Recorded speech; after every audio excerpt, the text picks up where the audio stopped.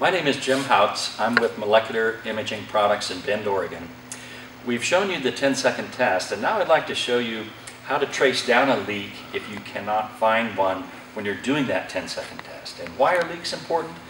If there is a leak in the system, if there's positive pressure when the animal exhales, those gases that are in the system will come out to the workplace, and then the operator gets exposed to the inhalant anesthetic. And if the leak is big enough, when there's negative pressure in the system, the animal takes a breath, it could draw in room air and dilute down the concentration of anesthetic within the breathing circle. So we're going to demonstrate to you how to trace down a leak on the rebreathing head. I have my thumb over the end of the whitepiece. I use my hand to close the pressure relief valve. I'm using the O2 flush to fill up the bag, and I'd like to put about 30 to 40 centimeters of water pressure into the system. But it's not holding, and I know that I have a leak, but I might not be able to trace it down.